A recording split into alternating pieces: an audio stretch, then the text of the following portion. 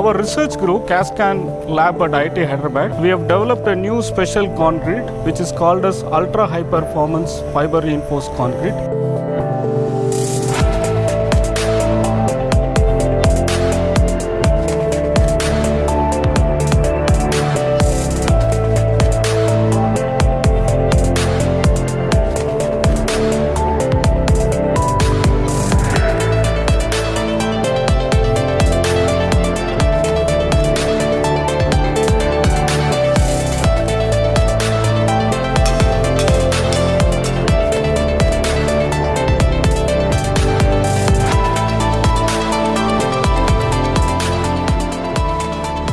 So this is a new special type of concrete which has variety of applications.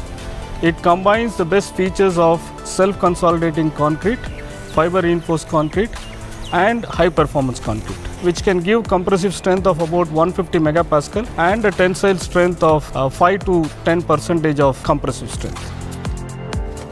So the main objective of our study is to develop the ultra-high performance concrete using locally available materials in India. And the second objective is to understand the material characterization such as concrete in compression and tension, shear, so that material characterization of the developed concrete. And the third objective is to optimize its cost. And the final objective is to understand the shear behavior of the pre-stressed concrete bridge girders.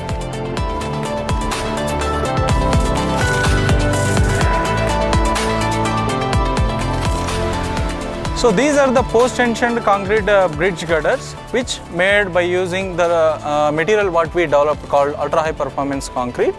So which has the compressive strength around 150 MPa. If you see the overall cost of the ultra-high performance concrete, the steel fibers are almost 30% of its total cost. So that is why we want to reduce the cost of the mix what we developed for the structural applications. One is by replacing the regular steel fibers with the hooked end fibers. Along with the minimum volume fraction of fibers, we are adding the shear reinforcement that to like 0.3 percentile to 0.6 percentile. This is the bridge girder which is tested at ABD ratio of 1.6. So this has the steel fiber volume fraction of 1%. Now this is the failure. If you see, this is a very brittle response then compared to the fiber volume fraction of 2%. So this is the beam which is having the 2% volume fraction of the fibers. So this is the beam which is having the 0.6% of shear reinforcement along with 1% of volume fraction of fibers. So the response, if you see here, you can you got multiple cracks, distributed cracks then compared to that of the regular concrete. This concrete can be used in variety of applications including bridges, long span structural beams and also in offshore structures where durability is a significant concern.